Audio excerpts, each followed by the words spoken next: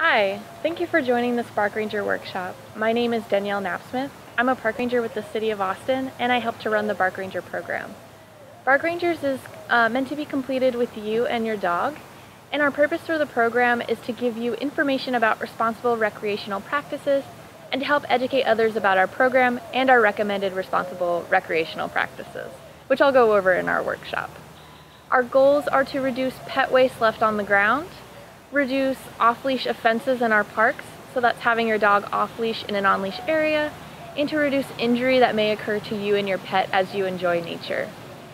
For this workshop, I'm going to go over some pet safety, pet equipment or gear, and leave no trace principles.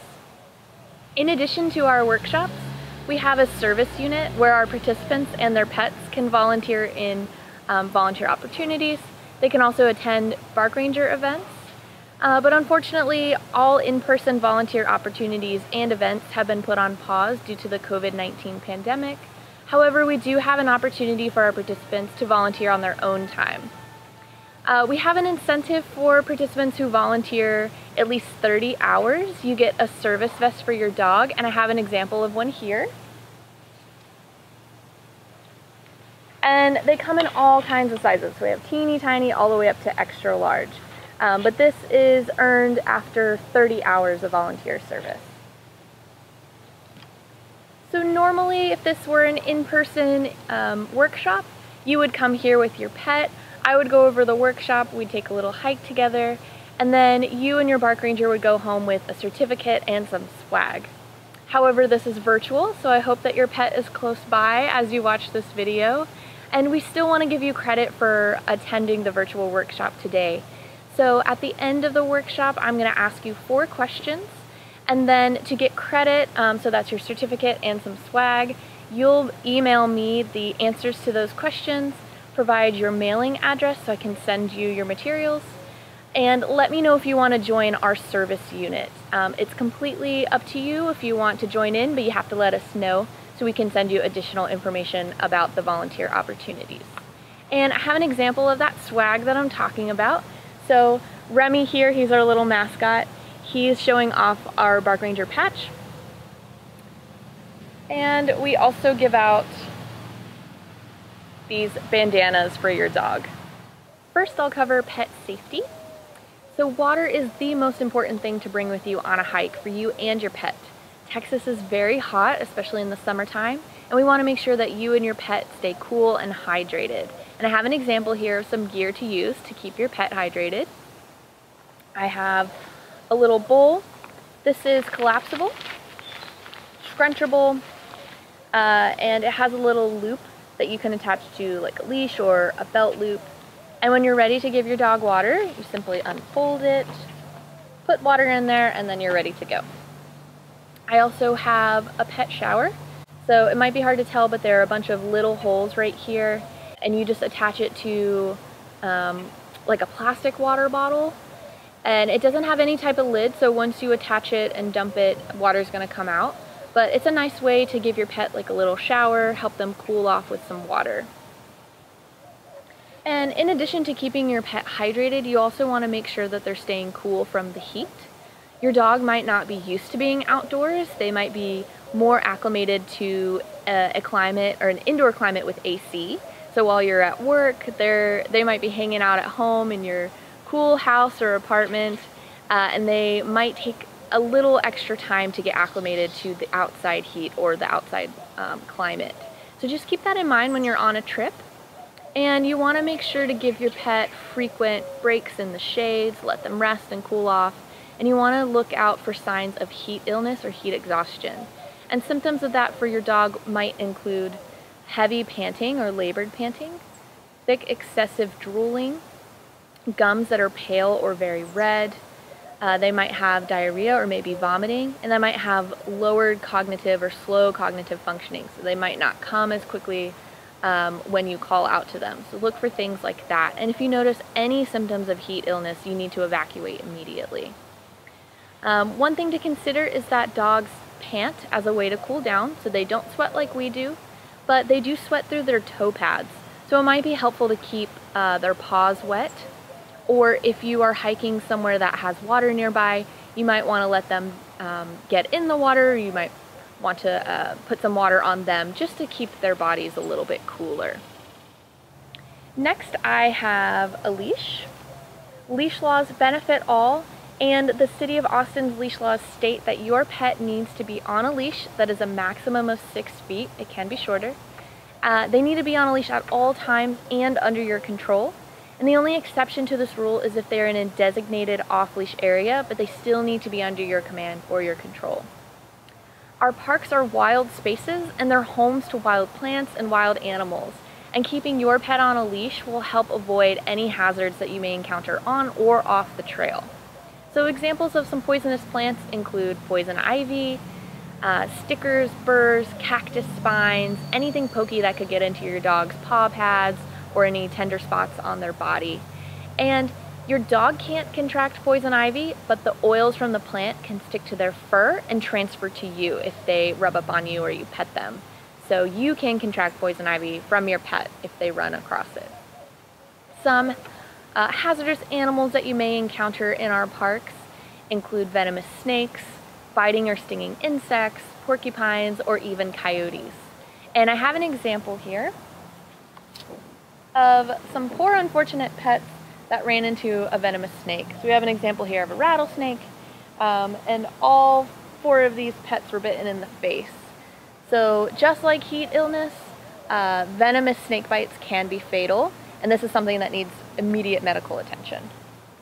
So the best way to keep your pet on the trail is by using a leash. Next, I have first aid. So it's important to carry a first aid kit with you for you and your pet, and learn some safety precautions and treatment in regards to first aid.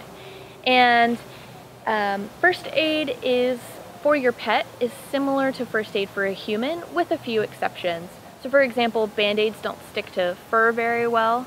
So instead of using those, you might want to use an elastic bandage or an ACE wrap, or even some gauze and tape. And for pet first aid, you can go very basic or you can go more advanced. So some basic items that you might want to include are wound cleansing, tweezers to maybe pull out some burrs or spines, anything sharp. You want some of those bandages, so not Band-Aids, but bandages that are going to work for your pet. Some gauze pads, topical ointment, and a muzzle. And this one might be really important and something you haven't thought of before. So your pet may be very well mannered and gentle, but when they're under stress or even in pain, they might have a tendency to bite. So having that muzzle in your kit might be really important. If you want to go more advanced than that, they make entire kits for pets. And I even have an example here of first aid for pets in a book. So you can get, just like human first aid, you can get very advanced with this. I'm going to show you what's in this kit.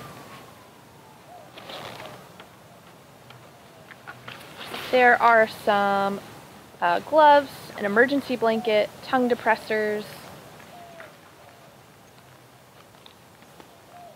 lots of gauze. These are triangle bandages, so that's another example of a bandage that's not sticky but might be good for your pet. Ice pack, tweezers and scissors, some more like wound pads. There are some Band-Aids in here, maybe that's for you. Topical ointment and wound cleanse. So for my personal kits, I don't have a specific first aid kit for my pet. I just use the one that I would use for myself or for other humans. But when I have my dog with me, I make sure to throw in some of those items that are more specific to him. And I actually have 3 kits that I use. So I have a tiny kit, which I use when I'm just doing a short trip to the park. I have a small kit, which will be used for a day hike, or maybe if I'm going to the Greenbelt, somewhere that has rugged terrain where I might be more prone to injury. And then I have a large kit, which is actually a little bigger than this one, and that I take on like multiple day trips or a camping trip. And like I said, if my dog's with me, I just make sure that I have like a muzzle and tweezers, anything that's not normally in my human first aid kit. And the most important thing to think about with first aid is knowing when it's time to evacuate or to leave. So you need to evacuate before an injury causes major harm or is fatal, something that needs immediate medical attention, you want to leave. And you want to have an evacuation plan for your dog. So my dog, for example, he's only 20 pounds, so it may be inconvenient for me to scoop him up and walk him out a few miles, but it's possible. If you have a larger dog or you're not physically capable of picking up your dog and walking them out, you might want to get an emergency pet harness. So that could be like a backpack or some type of strapping system to harness them to you. That way both of you can get out safely. And I don't have an example of that here, but you can look them up online. Another point of evacuation is asking for help. So you can ask other people on the trail for help. You can call, depending on the severity of the situation, you can call 311, Austin's helpline, or 911. And park rangers may be able to respond to your emergency depending on the severity in the situation. The next thing I have are some paw covers. So these are like little shoes or socks that you can use to cover your pet's paws, and that might help them be protected from cold ground, hot pavement, rugged terrain, any burrs or cactus spines, something sharp that would harm their paws. And I have two examples here. These are little kind of like balloon or latex covers. They come in all different sizes. And these are more like socks. They're very thick. They have a hard rubbery bottom. And these might go up to like their little elbows. So thinking about Texas and how hot it can get here, the air temperature is not a good indicator of the temperature of the ground. So for an example, at 77 degrees in the air, the temperature on the ground might reach up to 125. And an egg will fry on asphalt, I think around 130 degrees. So really not a good indicator of how hot it might actually be for your pet's paws. If you are concerned about the temperature, you can test it by using the back of your hand, placing it on the ground for 8 seconds, and if it's too hot for you, it's going to be too hot for your pet.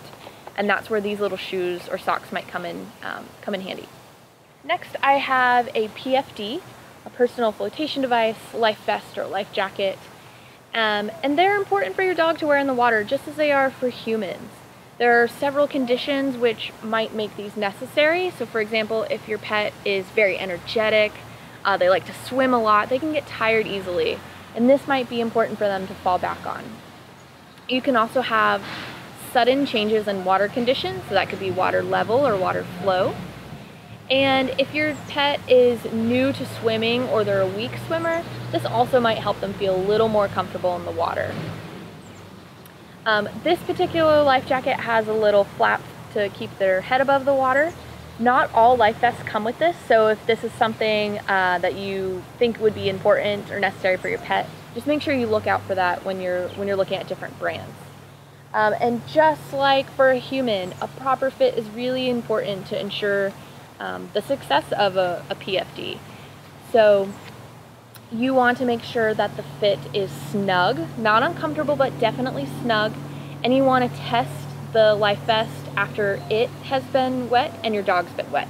So to test that, you'll want to take them to some slow moving, shallow water, dunk them a bit, make sure both your pet and the vest get wet, and then test to make sure it's not going to slip off in the water. The top causes of dog fatalities are accidental drownings and car accidents. So having your pet secured in your car is really important. Seatbelts for dogs are just as important as they are for humans.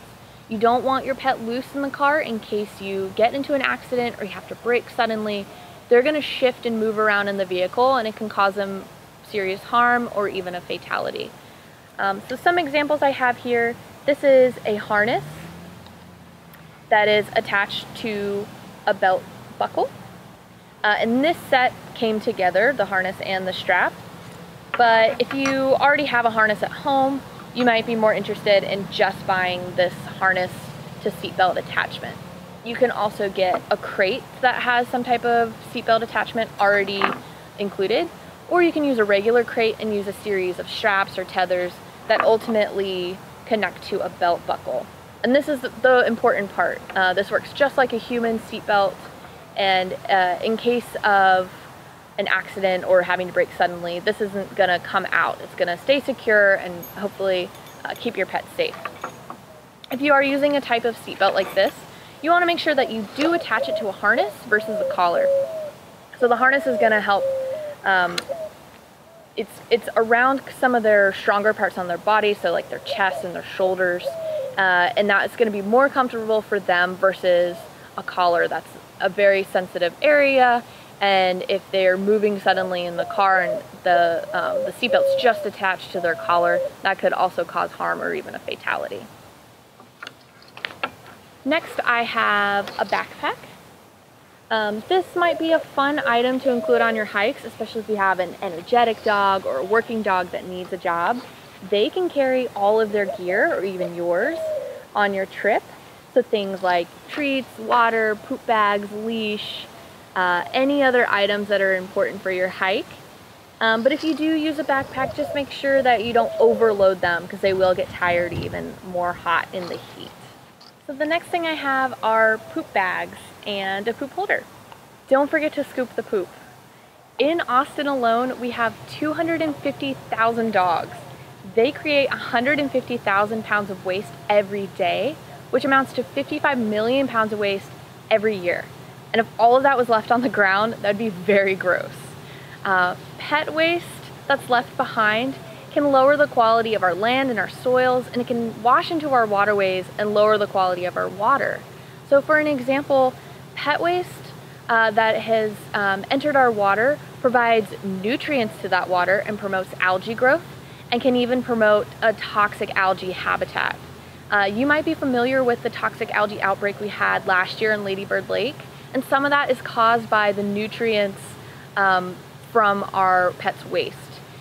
It can also be caused by human impacts and human pollution, but pet waste definitely plays a factor into our algae growth that we have every year. Pet waste can also reduce the amount of oxygen in our waterways, which will negatively impact the fish or aquatic wildlife that live in the water. And it can also lower the quality of our waterways that we like to recreate in, or even fish in. So you don't want to swim in water that's gross and polluted, and you don't want to fish in water that's gross and polluted.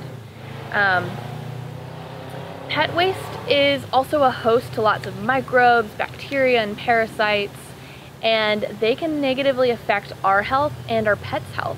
And some of these microbes can live in our soil or our water from months to even years, and they can continuously contaminate our land and our water. And some of these microbes include E. coli, salmonella, roundworm, giardia. That's just to name a few. There are lots of them. And like I said, we can contract those, and so can our pets. So what can you do about reducing pet waste or pollution? You can pick up after your pet. So when your pet uses the bathroom, you simply grab a bag, scoop it up, tie it off, and then throw it away in a trash can. That's just as important as step one. I have some examples here of poop bags that have been left behind. So these owners did a really good job at picking up after their pet, at least scooping the poop, but they didn't throw these away in a trash can. They missed step 3. And these are some pictures that have come from our own parks, and you might have experienced this as well while you're on the trail. Waste that is left behind will possibly enter our waterways. So this one's on a rock, guess where, by the water, so guess where that's going later. And it can even cause double pollution, because not only are you leaving your pet waste behind, you've also left a plastic bag behind. And it's important to remember that there is no poop fairy. A dog owner is solely responsible for picking up after their pet and disposing of that waste properly. It's not the responsibility of park maintenance to come behind you and pick up after your pet. It's not the responsibility of park rangers to come behind you and pick up after your pet. It's your responsibility. And all of that waste that's left behind, the only reason why it might disappear is because it has maybe washed into our waterways, or it's flooded away, or a really nice park patron has come behind that person to pick up after them. But that's not normal. It's solely up to you, like I said, for you to pick up after your pet, and we really appreciate when you do. It helps to keep our parks much cleaner and our water and our land a lot cleaner. That's all the examples I have for some pet gear. Next, I'm going to talk about our Leave No Trace principles. So the Leave No Trace organization is a nonprofit organization that provides innovative education, skills, and research to help people care for the outdoors better. They like to focus on educating people and helping them change their behaviors for the better versus something like habitat restoration. And if you want to learn more information about that, you can go to their website at lnt.org. The Leave No Trace organization has created 7 principles to help you minimize your impact while you're outside recreating. And we ask our park patrons to use them every time they visit our parks. And these principles will help to ensure that our parks stay safe and clean and are preserved for generations to come.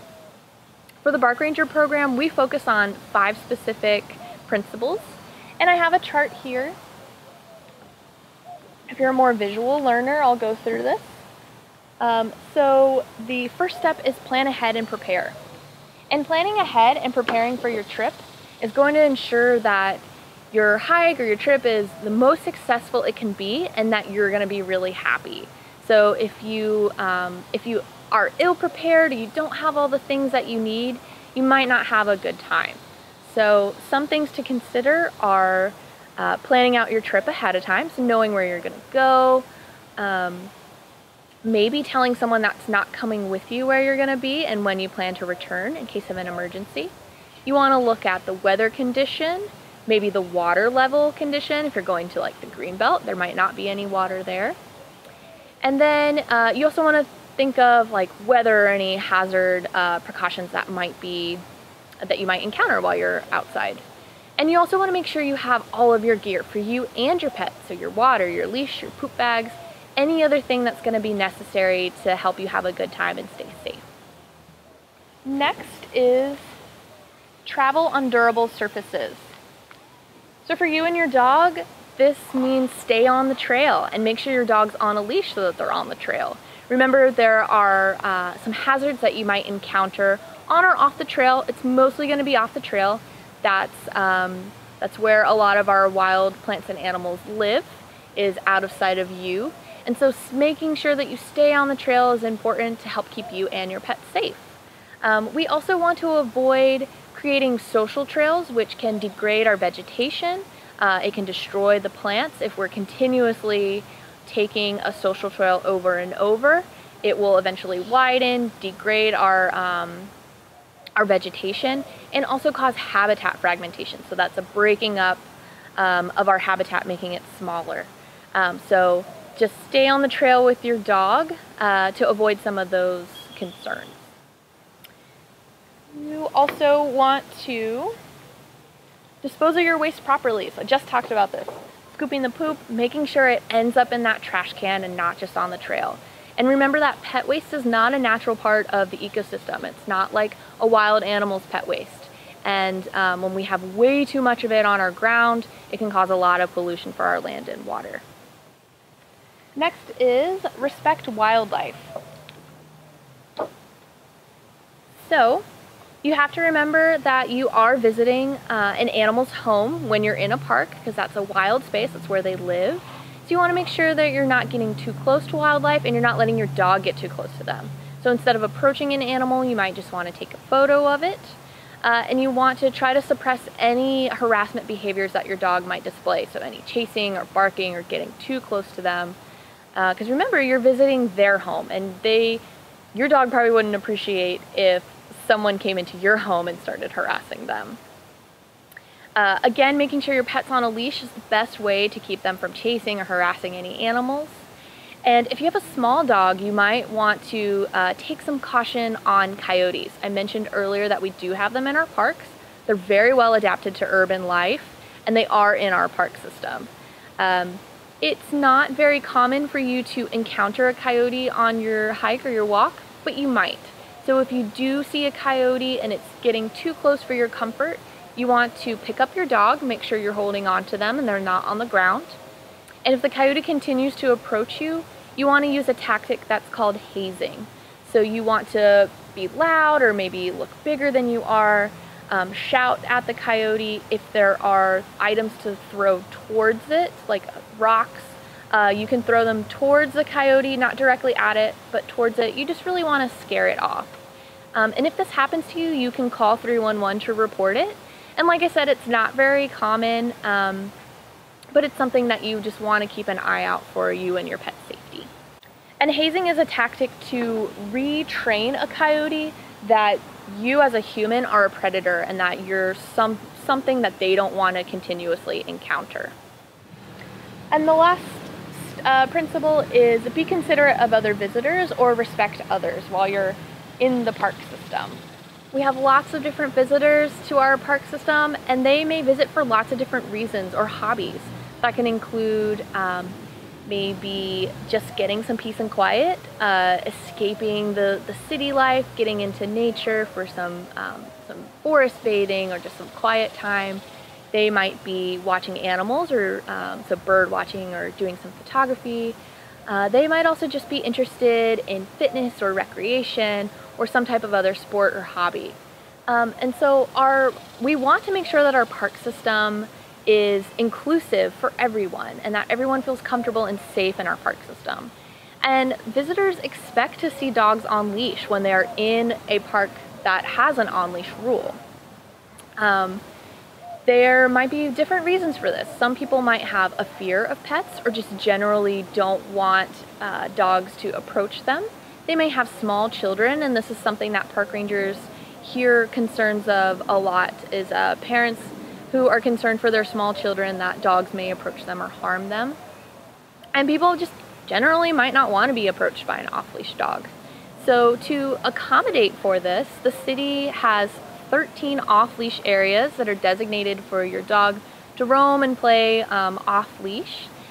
So if that's something that you're interested in, please try to use those areas. And all other city parks, make sure that when you're visiting, your dog is on a leash, just to make everyone feel comfortable and safe. Okay, so that's all I have for the workshop. I'm going to ask you 4 questions. One is, why is it important for you and your dog to stay on the trail? 2, name 3 types of gear to keep your pet safe. 3, how many pounds of waste are created in Austin daily, not yearly, just daily. And 4, name 1 way that you and your park ranger can positively impact the Austin community. Make sure you email me your answers along with your mailing address and let us know if you want to join our service unit. Thanks for watching this workshop. We hope to see you in person soon.